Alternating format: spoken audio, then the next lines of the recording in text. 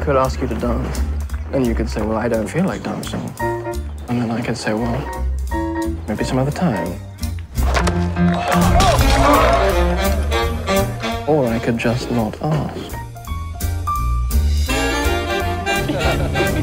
Diana, this is your future life we're talking about.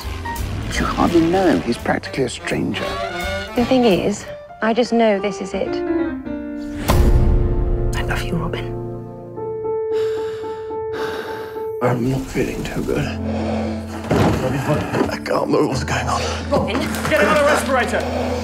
People paralyzed by polio don't last long. Can't move anything from the neck down. Can't even breathe for yourself. How do you live like this? Yes, choose suicide.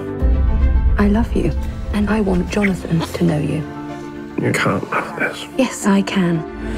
There must be something I can do. Get me out of here. Robin's going to leave the hospital. No one with your husband's disability exists outside a hospital. Has anyone ever tried? Robin!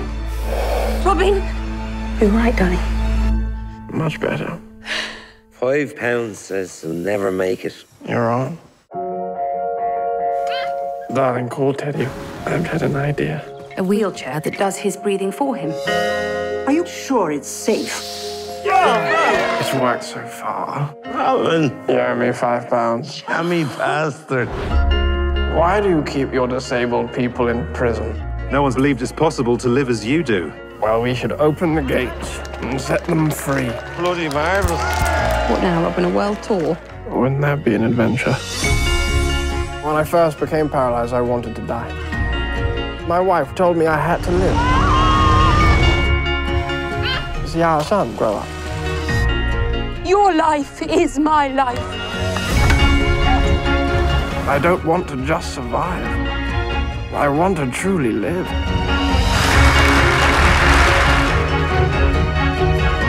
My love.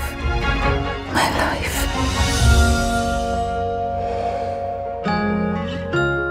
I think he should be in hospital. No?